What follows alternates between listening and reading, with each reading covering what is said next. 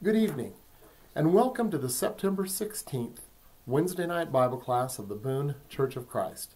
Tonight, we're going to talk about learning to be dependent on Jesus. God calls us to partner with Him in His work in His world. And this storyline is throughout God's Word.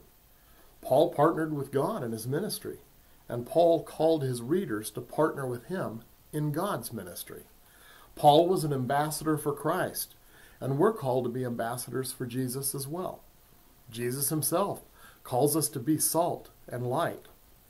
Now here's the thing. Partnering with God as Christ's spiritual body in this world is a formidable task. In fact, it's more than we can do. More than we can do? What are you saying? Are you saying that means that God calls us to do more than we can do? He gives us more than we can do? Well, yes, He does. Listen to the following verse from the verse of the day this past week. It's in Luke chapter 9, verse 13. He replied, "You give them something to eat." They answered, We have only 5 loaves of bread and 2 fish, unless we go and buy food for all of this crowd. Here's some thoughts on the verse from the author of the verse of the day. I love the way that Jesus gets his disciples' attention. You feed them, boys. Of course, they knew they couldn't. Yet Jesus showed them that if they brought their meager resources to Him, that they could do amazing things. When the big picnic was over, each of them got to pick up a basket full of leftovers from the table of God's grace. Let's remember that it isn't the challenge or the resources that limit us. It's our unwillingness to bring what we have to Jesus and trust that He will do something with us to bless others in ways we couldn't have dreamed. We're talking about cultivating a dependency on Jesus. We know that we need to do it. But really, when you think about becoming more dependent, it's kind of ironic, isn't it? After all, don't we grow up with pretty much the opposite goal? Don't we want to become independent? At some point in our young lives, we want an allowance. What we really want is the freedom to be independent in how we spend money. Later, we want our driver's license. Driving is fun. What we really want, though, is the independence that having a driver's license brings. We want our children to learn to be independent, to be able to stand on their own. We also want financial freedom and the independence that it brings. But when it comes to our faith, well, it's a little different, isn't it? It's true that we should want to own our faith. Our faith should be ours. It needs to be independent of anyone else's. But growing in faith recognizes the importance of learning to be dependent on Jesus. Dependence on Jesus isn't about checking out of responsibility to ourselves and to others. Some people have that frame of mind, I'm afraid. But that's really dumping on God. We may be bothered with something in life and we're told to go to God in prayer, and we do. And then our attitude might be, well, I've let God know. I've left it in His hands. I don't need to do anything more. God doesn't ask us to do that. He doesn't ask us to just dump it on Him and not worry about it. Again, He wants to partner with us. He wants to give us the strength to work through difficulties in life. Dependence on Jesus isn't about checking out of responsibility. The fact is, we won't grow into adult spiritual children, talking about being mature and equipped to serve without a dependence on Jesus. The kind of dependence that relies on Him for the strength and the fortitude to be able to deal with things in life. Even Jesus' disciples needed to learn to be dependent on Him. Let's look at one of the greatest lessons about our need to understand and accept being dependent on Jesus. It's the feeding of the 5,000. We're going to look in Mark chapter 6, verses 30 through 44.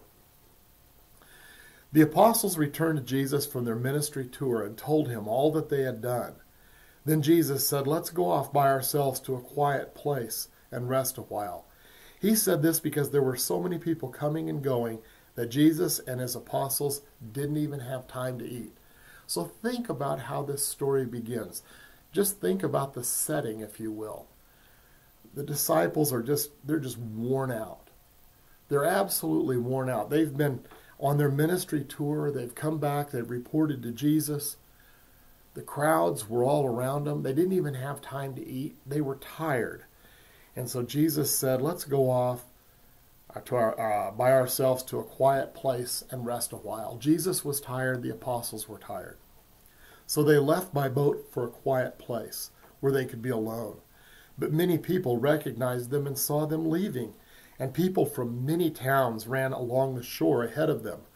Jesus saw the huge crowd as he stepped from the boat, and he had compassion on them because they were like sheep without a shepherd. So he began teaching them many things. Late in the afternoon, now you can imagine how worn out these guys are. Late in the afternoon, his disciples came to him and said, "This is a remote place. It's already getting late. Send the crowds away so that they can go to the nearby farms and villages and buy something to eat." But Jesus said, "You feed them." Can you imagine that? Being so tired, just looking for a place to get away, not even having time to eat yourself. And then Jesus challenges them in this way, "You feed them." With what, they asked? We'd have to work for months to earn enough money to buy food for all of these people. "How much bread do you have?" he asked. "Go and find out." They came back and reported, "We have 5 loaves of bread and 2 fish. Then Jesus told the disciples to have the people sit down in groups on the green grass. So they sat down in groups of 50 or 100.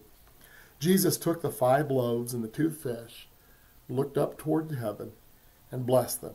Then breaking the loaves into pieces, he kept giving the bread to the disciples so they could distribute it to the people. He also divided the fish for everyone to share. They all ate as much as they wanted, and afterward the disciples picked up 12 baskets of leftover bread and fish. A total of 5,000 men and their families were fed. What a challenge Jesus gave to the disciples. You feed them. He asked them to do more than they could do.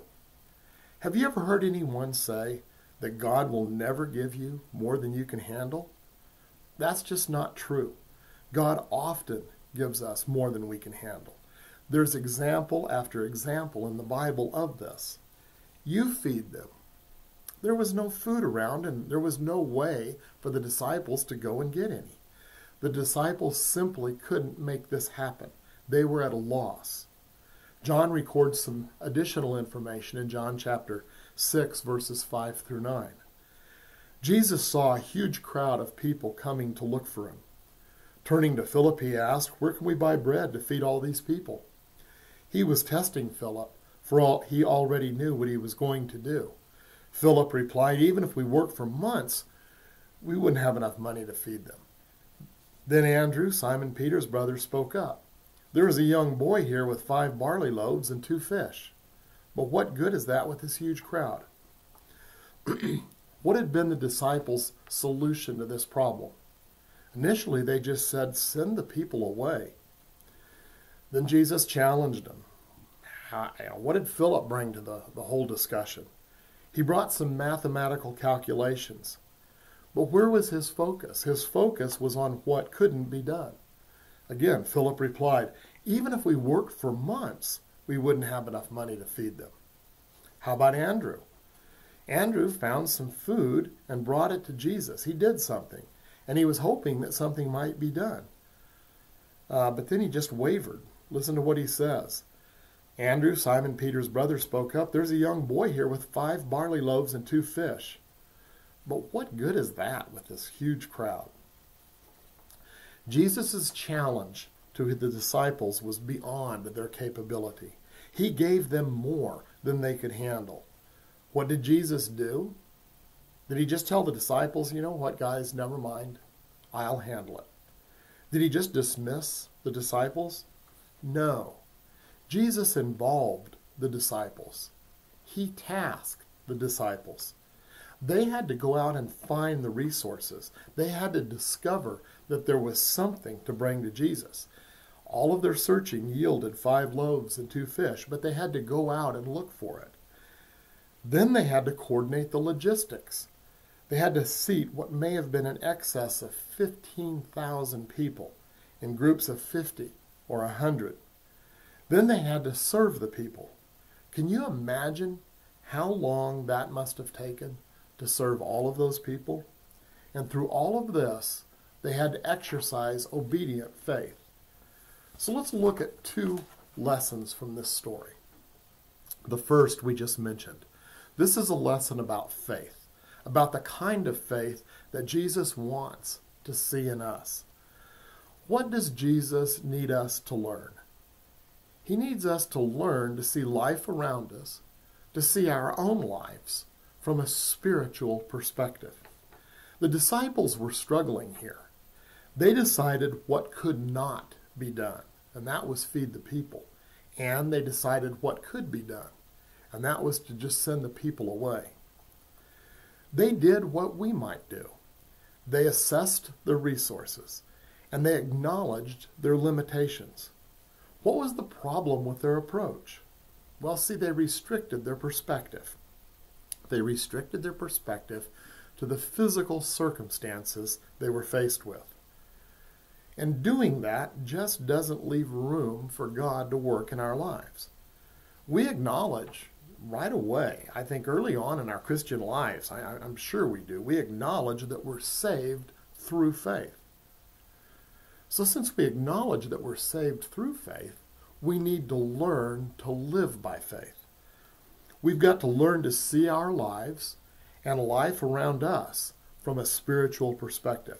There was one thing that the disciples did, though, that is very important, and it's something that we should learn from them too. They were struggling, no doubt, but what did they do?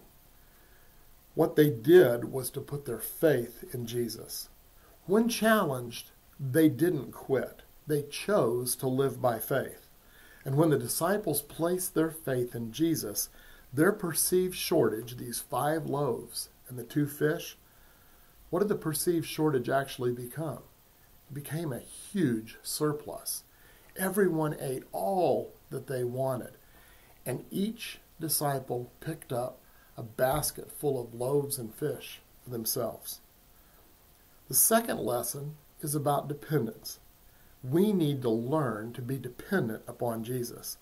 This lesson is obviously closely linked to the first lesson. Faith in Jesus means learning to be dependent upon Jesus. There's an important aspect in this. Learning to be dependent upon Jesus doesn't mean that we have nothing to do. Jesus tasks us as his body, and we're to reflect his love to the world. And in order to do that, Jesus equips us. So living by faith begins with an admission that whatever resources that we bring isn't going to be enough. What is required is approaching Jesus with dependent faith, and dependent faith is exhibited in obedience and trust. And one more thing about faith and obedience and about how they work together. In this story, there's a verse that I think is crucial. Mark chapter 6, verse 41. Jesus took the 5 loaves and the 2 fish, looked up toward heaven, and blessed them. First in this verse, Jesus himself acknowledges the source of all that is good, the source of those blessings, and he looks to the source of those blessings. That's an exercise in dependence right there in just Jesus' prayer. But listen to what happens next. Then breaking the loaves into pieces, he kept giving the bread to the disciples so that they could distribute it to the people.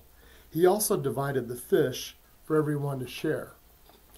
Now, I don't know if you noticed it or not, but there's some phrasing in there that's particularly important. And depending on which translation that you might be following along in, you may or may not be seeing this. But the language that's here in this text, in the verse that I read, and the translation that I read, is crucial. Because this is the language and it captures the proper tense in the original text. He kept giving the bread to the disciples so that they could distribute it to the people. What's the significance of that? When Jesus had the disciples seat all of the people in groups of 50 or 100, that of course required faith. And as Jesus did that, he still had the 5 fish and the 2 loaves. In other words, or rather the 5 loaves and the 2 fish. In other words, the disciples didn't see everything up front. They had to act out on faith. They had to act in faith to follow Jesus's instructions about seating the people and bringing all of the logistics of all of this together. He kept giving means that Jesus kept distributing the food. They didn't see a big pile of bread up there, and they didn't see a big pile of fish up there. All they saw was what Jesus had. And it was in Jesus's hands that all of this multiplied into whatever was necessary and even way more than what was needed. The point was, and the point is, just like it is for them, they had to keep going back to Jesus. They had to continually be dependent upon Jesus. There's no way they could have carried everything they needed at one time to the people to serve them. They had to keep going back to Jesus to get what they needed. It's the same thing with you and I. Learning to be dependent upon Jesus means we continually go back to him.